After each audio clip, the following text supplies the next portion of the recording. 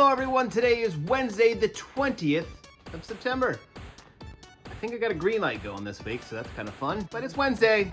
You know what that means? It means it's time for Comics Again. Alright, thanks for tuning into this week's episode of Comics Again, the show where I take a couple minutes out of your day to tell you all the new number ones coming your way this week. So, let's get down to it and see what's going on over there at DC Comics. Those fine folks at DC Comics have two number ones for you this week. The first one we have on our list is the all-new Wonder Woman. Yes, it's Wonder Woman issue number 1. Tom King is taking his hand over to the Diana. He's going to hang out with Diana and do a new Wonder Woman book. So check it out. It's Wonder Woman number 1 with a new villain. And John Stewart is back in the Green Lantern Corps, this time with Green Lantern War Journal. Find out what's going on with John. He thought he was out, but looks like they pulled him back in. All new Green Lantern, issue number 1. War Journal, not just for Punishers anymore. Over there at Marvel Comics, they've taken two great tastes and combined them together to make one new thing. I'm talking about Nightcrawler as the Uncanny Spider-Man. Yeah, there's an all-new Nightcrawler Spider-Man comic book. I know I'm behind on both of these things, both Nightcrawler and Spider-Man, but what's going on here? Gotta check it out. It's the Uncanny Spider-Man, issue 1. Steve Rogers is back as Captain America in Captain America number 1, written by fan favorite J. Michael Straczynski. This one will be one to check out if you're a fan of Captain America. Star Wars Dark Droids D-Squad is here to give you a look at the Dark Droids from the droids' perspective. Find out what happens when R2-D2 and Chopper run into each other and get into an argument. It's all in here in Dark Droids D-Squad, issue 1.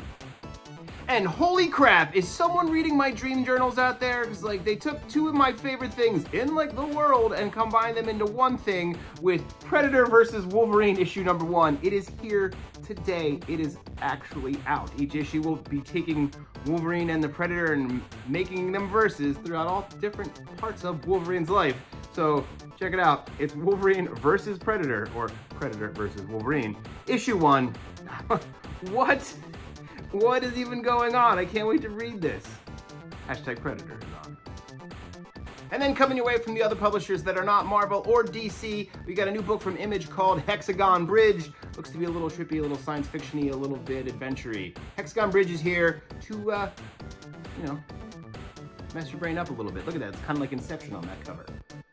If you're a fan of those Archie horrors, the Chilling Adventures books, well, there's a new one for you. It's Madam Satan's Hell on Earth.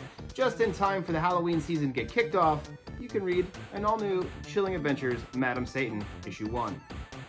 And from Boom Studios, the team that brought you the many deaths of Layla Starr, Ram V, and Philippe Andrade are back together to bring you rare flavors.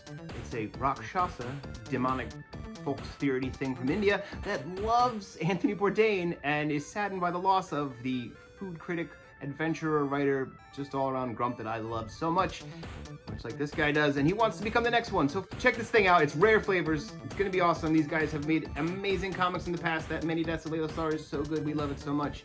I cannot wait to read this one, and I can't wait for you guys to read this one. And if you haven't read Layla Starr, please do.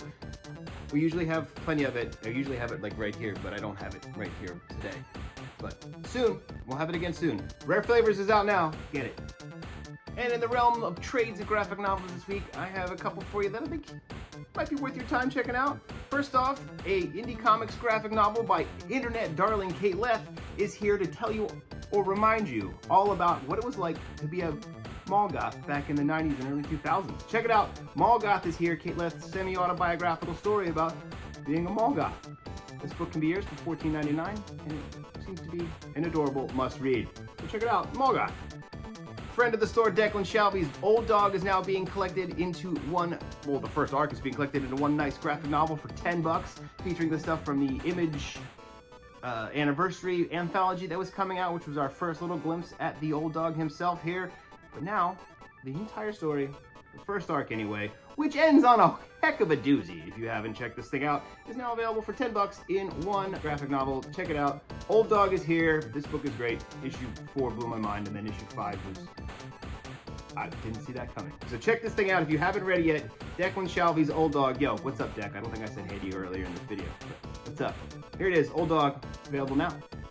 And then lastly, it was just Batman Day the other day, so you probably got enough Batman out of your system, but there's one other thing that I like that's now available in paperback, so if the hardcover was a little bit of a no-no, make this a yes.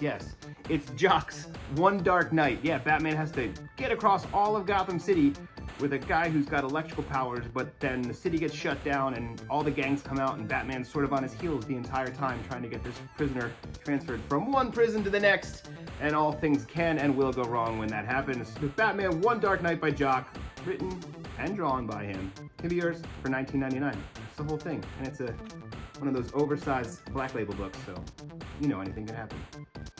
All right, that's it for me this week. Thank you for tuning in to another episode of Comic Scan. I'll be back here to do this again, just like I always do every Wednesday morning. So I'll be back here next week with another one of these with all the other new #1s and things that I think maybe you should be taking a look at. Tune in on Friday with Casey when she talks about things that are evergreens and stuff like that that maybe you haven't checked out that we love and want to make sure you do eventually read. If you can't shop with us in store, please shop with us online at bravenewworldscomics.com for all of your Brave New Worlds comics related needs.